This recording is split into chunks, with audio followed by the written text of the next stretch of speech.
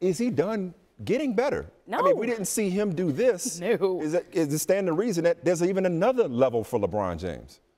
Okay, we've had all these conversations about Tom Brady playing well into his 40s, if not his late 40s. You and I both have agreed that that's definitely possible. Why wouldn't it be possible for this guy?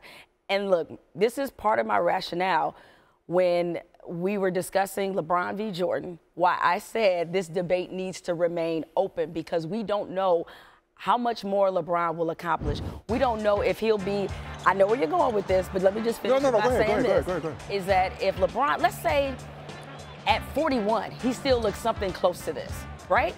That brings to me a different element to that conversation. We know what Jordan looked like at that age. If this guy is still looking close to what he looks like now, holy goodness on everybody. More MVPs, more rings, more things to collect to his career accomplishments. I mean, look, I may end up regretting saying that there's nothing LeBron James can do to surpass Michael Jordan as a player in my eyes. I may end up saying, you know what, I was wrong, and reversing that.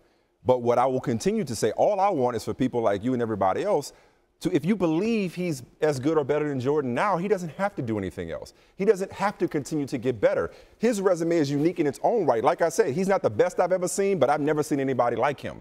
And what he's doing can be celebrated on its own without saying, well, you're not quite as good as Mike. So for me, I mean, look, I don't, unless he's going to be Brendan Fraser and Elliot from Bedazzled, you know, and he's going to start taking off from, you know, the half-court line and dunking. I mean, look, when you're not losing your explosiveness and you're just gaining more and more intelligence, you got a supercomputer for a brain, then yeah, this is why he is where he is. This is why he's Neo in the Matrix right now. I mean, because 3-1. When you come back from 3-1 and deliver Cleveland the championship, all you have left is to chase Michael Jordan. In worst case scenario, you're the second or third greatest player of all time. So he's playing with a freedom and a looseness and a confidence when that's why he's doing stuff like turning his back to Kelly Olynyk and then taking him off the dribble. So I just don't know how much better he can get and if that's going to change my mind, but I'm not going to underestimate his ability to add things to his repertoire, because who knew that he'd be playing the best basketball of his career at 32? Yeah, look, I think we all knew that he would probably stay in his prime for